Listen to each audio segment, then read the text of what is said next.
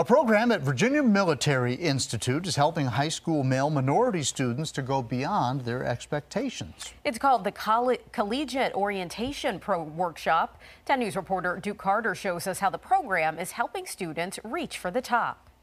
Picture this. You're a teenager walking across a log high in the air. You got it. These students are getting an exercise to overcome adversity, even off the ground. Not very nice. Hard because these students are being pushed beyond their physical limits. All I knew was that it was going to be hard, it was going to be new, and it was going to be something that I probably wouldn't like. Jaden Alexander and Gideon Berry are two of about 30 high school students participating in the exercise. They are part of the Collegiate Orientation Workshop, or COW program at VMI. Students in COW get 4 weeks of intense instruction with communications, grammar, financial literacy, and math.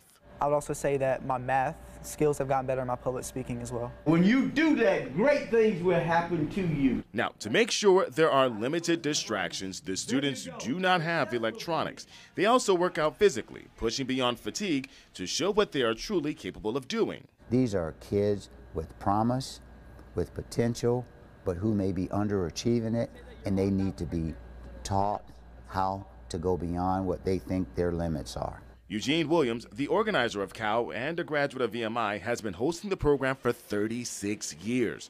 His goal is to make sure kids stay on the right track after they leave the program, which is free. We provide full scholarships for all of the kids accepted. The cost to run the program is about $270,000 per year.